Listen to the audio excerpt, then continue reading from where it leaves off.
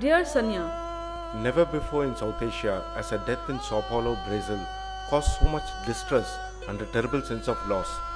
so wrote Paneer, your successor as Executive Director of Panos South Asia, a media organization in Kathmandu.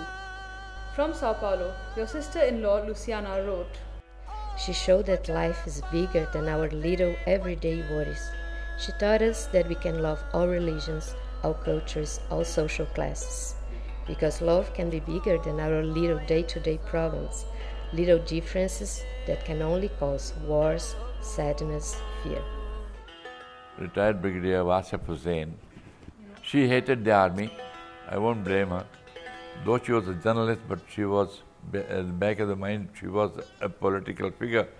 And talking of politics, she always preferred that this country should not be controlled by the military. You didn't have to fight for your own rights, but you were concerned about others and were active in the struggle for women's rights in Pakistan. You fiercely opposed General Ziaul Haq's 11-year-long military dictatorship with its restrictions on the media and on women.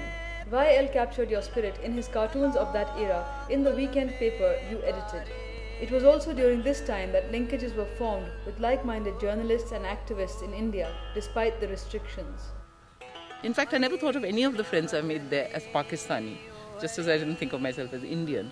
In early 1988, frustrated by the relentless curbs on journalists, you joined IUCN, the World Conservation Union, where you pioneered environmental journalism in Pakistan.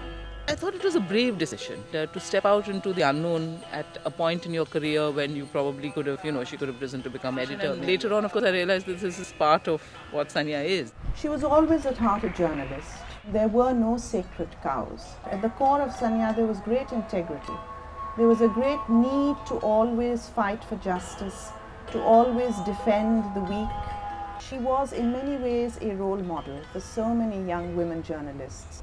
You moved to South Africa in 1998 to join the independent World Commission on Dams as communications consultant, tackling the controversial issues associated with large dams. There you met Luis, a Brazilian geographer. 2 years later, you got married and moved together to Kathmandu, where you took over as director of Panos. One of your major projects there involved the media and the Pakistan-India conflict. You defied convention in a region where most women get married young to husbands chosen by their families. She wasn't anti-marriage, just that she didn't find the right person, I suppose, till she met Louis. We were happy. We said, yes, there are lots of barriers, religion and language, culture, and so on. But she was a mature woman. She was 47 and I was 36. Our age difference is 11 years old. This fantastic love story happened because we are not expecting to find the solution of our problem or the person that we are waiting for. You had more choices and space than the average Pakistani woman, and you were strong and clear in making these choices. No one can give her the stamp as Saneeya Hussain, a feminist, or she had these issues as an important focus on her life, but not in a traditional way, everything with some sauce, with a good taste. And now the only thing that I can think is that, well, why it was so short, why she had to go so early in such a way that we cannot understand. You had a normal day at home.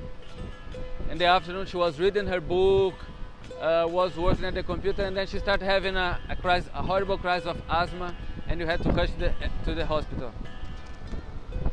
And I can say that, I don't know if I can say like that, but my feeling is that Saneeya was killed by a terrible traffic jam that did not allow us to reach the hospital in time.